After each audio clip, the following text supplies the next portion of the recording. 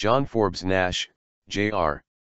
June 13, 1928 – May 23, 2015, was an American mathematician whose works in game theory, differential geometry, and partial differential equations have provided insight into the factors that govern chance and events inside complex systems in daily life.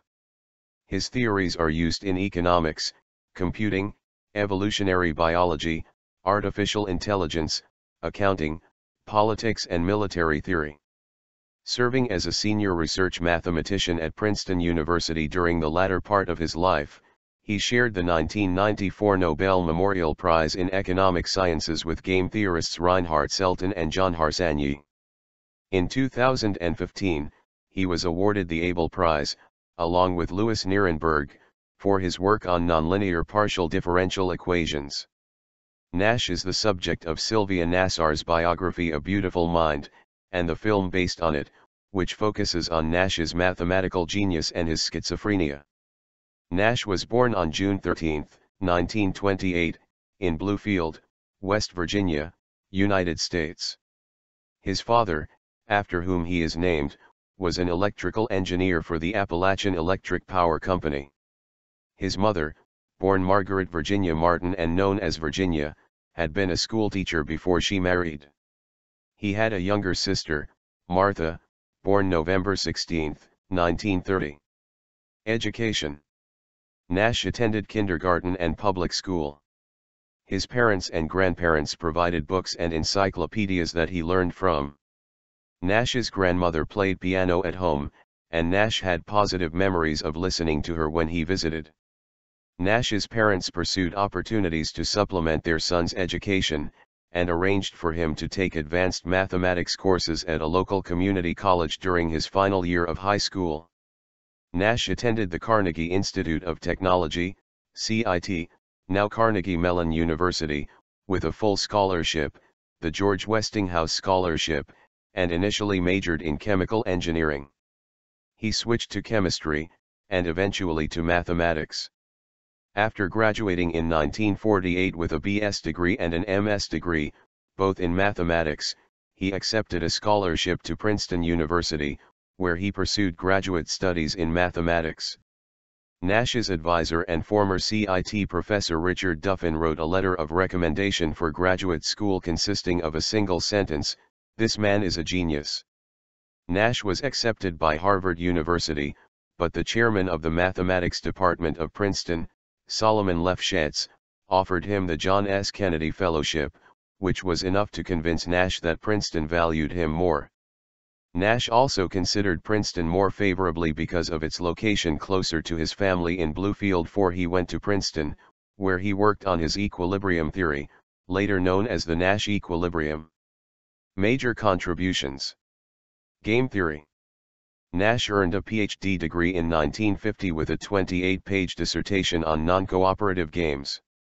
The thesis, which was written under the supervision of doctoral advisor Albert W. Tucker, contained the definition and properties of the Nash equilibrium. A crucial concept in non-cooperative games, it won Nash the Nobel Memorial Prize in Economic Sciences in 1994. Nash's major publications relating to this concept are in the following papers. Nash, J.F., 1950.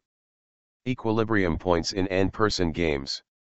Proceedings of the National Academy of Sciences 3648 9 doi 10.1073/NAS.36.1.48. PMC 106-3129. PMID 165888946. MR 003-1701. The Bargaining Problem. Econometrica, 18-155-62. 1950. MR 003-5977. Nash, J. 1951. Non-cooperative games. Annals of Mathematics 54, 54-286-95 doi 10.2307/19695929. Jaster 196-9529. Two-person cooperative games.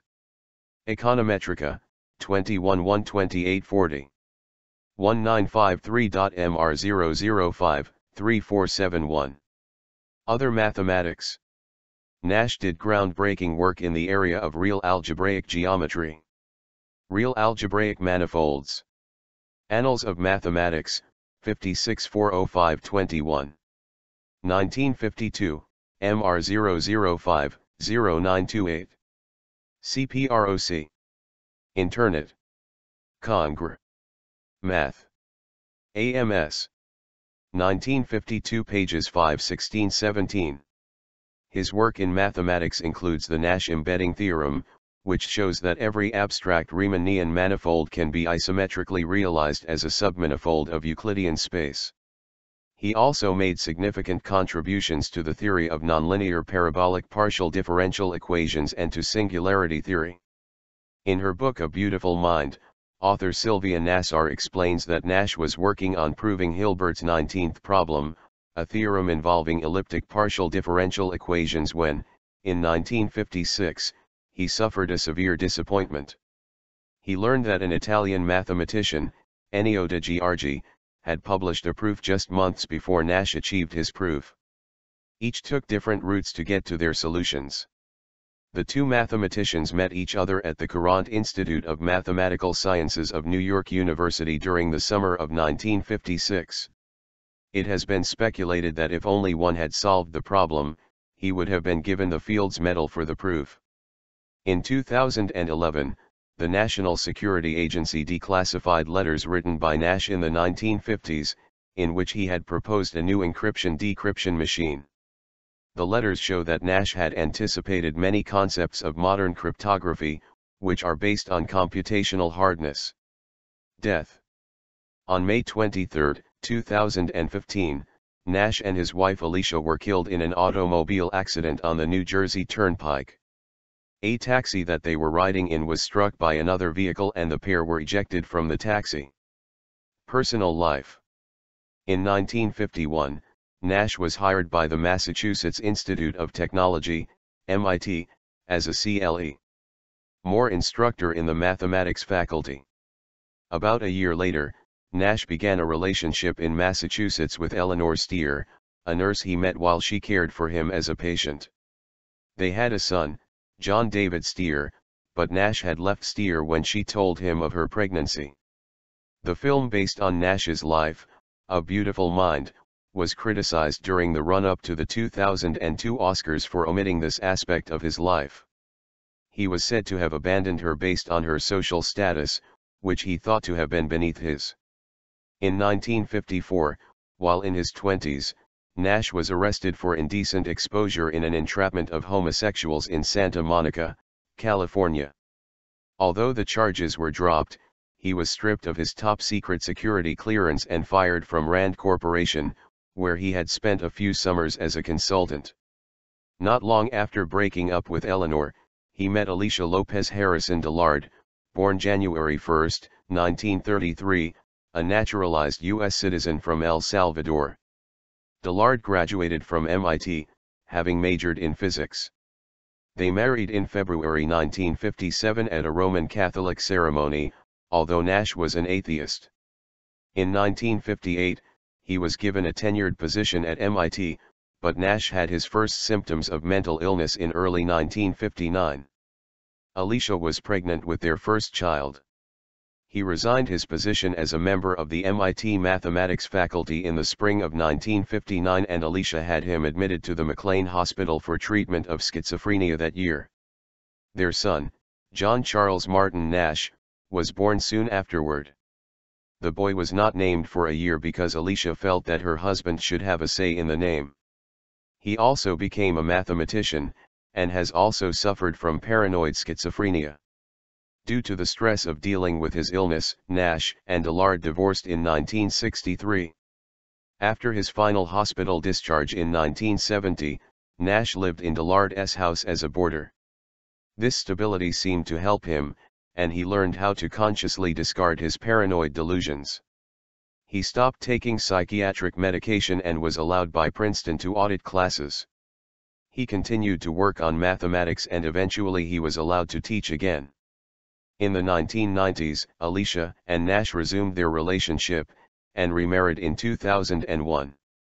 Nash was a longtime resident of West Windsor Township, New Jersey. Nash began to show signs of paranoia, and his wife later described his behavior as erratic. Nash seemed to believe that all men who wore red ties were part of a communist conspiracy against him. Nash mailed letters to embassies in Washington, D.C., declaring that they were establishing a government. Nash's psychological issues crossed into his professional life when he gave an American Mathematical Society lecture at Columbia University in 1959. Although ostensibly pertaining to a proof of the Riemann hypothesis, the lecture was incomprehensible. Colleagues in the audience immediately realized that something was wrong. He was admitted to the McLean Hospital, April-May 1959, where he was diagnosed with paranoid schizophrenia. The clinical diagnosis is dominated by relatively stable, often paranoid, fixed beliefs that are either false, over-imaginative, or unrealistic, usually accompanied by experiences of seemingly real perception of something not actually present, particularly auditory and perceptual disturbances, a lack of motivation for life, and mild clinical depression. In 1961, Nash was admitted to the New Jersey State Hospital at Trenton. Over the next 9 years, he spent periods in psychiatric hospitals, where, aside from receiving antipsychotic medications, he was administered insulin shock therapy. Although he sometimes took prescribed medication, Nash later wrote that he only ever did so under pressure. After 1970, he was never committed to a hospital again, and he refused any further medication. According to Nash, the film A Beautiful Mind inaccurately implied that he was taking the new atypical antipsychotics during this period. He attributed the depiction to the screenwriter, whose mother, he notes, was a psychiatrist, who was worried about the film encouraging people with the disorder to stop taking their medication. Robert Whitaker wrote an article suggesting that recovery from problems like Nash's can be hindered by such drugs. Nash has said the psychotropic drugs are overrated and that the adverse effects are not given enough consideration once someone is deemed mentally ill. According to Sylvia Nasar, author of the book A Beautiful Mind, on which the movie was based, Nash recovered gradually with the passage of time. Encouraged by his then former wife, Dillard, Nash worked in a communitarian setting where his eccentricities were accepted.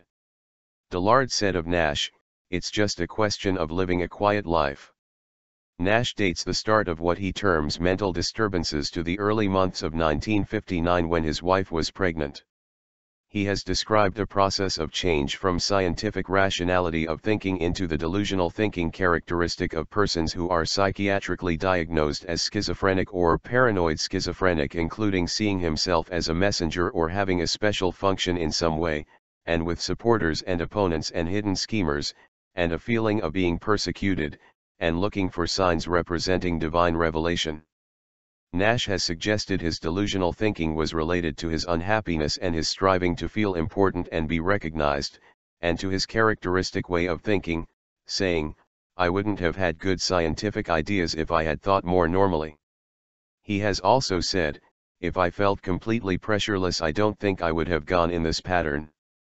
He does not see a categorical distinction between terms such as schizophrenia and bipolar disorder. Nash reports that he did not hear voices until around 1964, and later engaged in a process of consciously rejecting them. He reports that he was always taken to hospitals against his will. He only temporarily renounced his dreamlike delusional hypotheses after being in a hospital long enough to decide to superficially conform to behave normally or to experience enforced rationality. Only gradually on his own did he intellectually reject some of the delusionally influenced and politically oriented thinking as a waste of effort. However, by 1995, although he was thinking rationally again in the style that is characteristic of scientists, he says he also felt more limited. Writing in 1994, Nash stated, "I spent times of the order of 5 to 8 months in hospitals in New Jersey, always on an involuntary basis and always attempting a legal argument for release. and it did happen that when I had been long enough hospitalized that I would finally renounce my delusional hypotheses and revert to thinking of myself as a human of more conventional circumstances and return to mathematical research. In these interludes of, as it were, enforced rationality, I did succeed in doing some respectable mathematical research. Thus there came about the research for les problèmes de Cauchy pour les équations différentielles d'un flux général, the idea that Professor Hironaka called the Nash blowing up transformation, and those of arc structure of singularities and analyticity of solutions of implicit function problems with analytic data. But after my return to the dreamlike delusional hypotheses in the later 60s, I became a person of delusionally influenced thinking but of relatively moderate behavior, and thus tended to avoid hospitalization and the direct attention of psychiatrists. Thus further time passed. Then gradually I began to intellectually reject some of the delusionally influenced lines of thinking which had been characteristic of my orientation. This began, most recognizably, with the rejection of politically oriented thinking as essentially a hopeless waste of intellectual effort. So at the present time I seem to be thinking rationally again in the style that is characteristic of scientists. Recognition and later career. In 1978, Nash was awarded the John von Neumann Theory Prize for his discovery of non-cooperative equilibria, now called Nash equilibria. He won the Leroy P. Steele Prize in 1999. In 1994, he received the Nobel Memorial Prize in Economic Sciences, along with John Harsanyi and Reinhard Selten, as a result of his game theory work as a Princeton graduate student.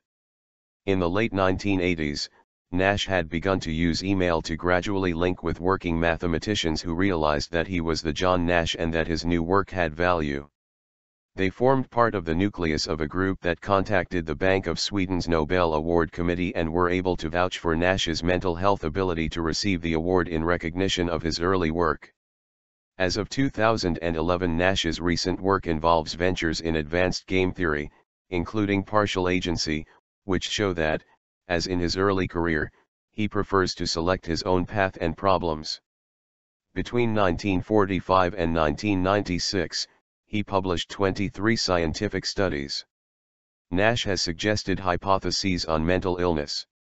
He has compared not thinking in an acceptable manner, or being insane and not fitting into a usual social function, to being on strike from an economic point of view. He has advanced views in evolutionary psychology about the value of human diversity and the potential benefits of apparently non-standard behaviors or roles. Nash has developed work on the role of money in society. Within the framing theorem that people can be so controlled and motivated by money that they may not be able to reason rationally about it, he has criticized interest groups that promote quasi-doctrines based on Keynesian economics that permit manipulative short-term inflation and debt tactics that ultimately undermine currencies.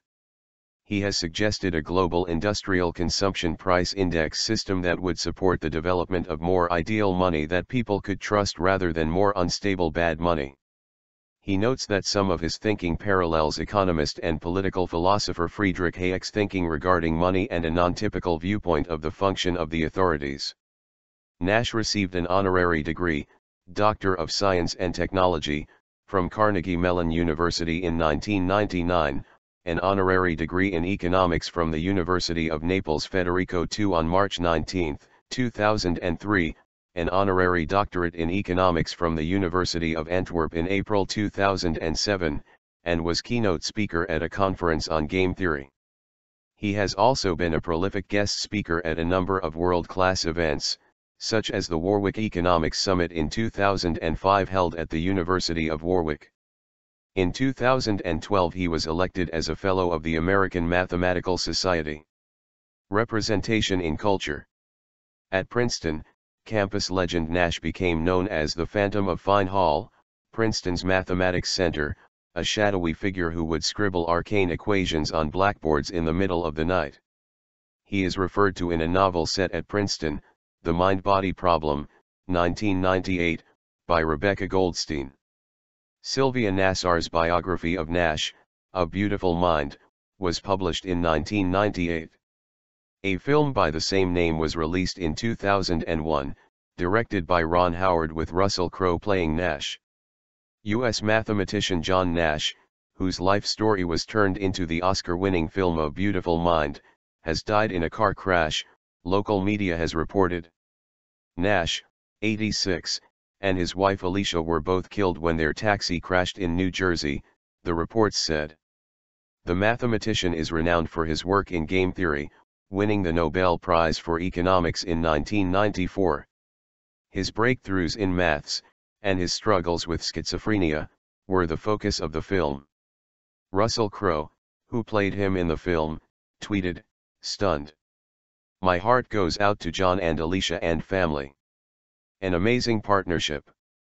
Beautiful minds, beautiful hearts."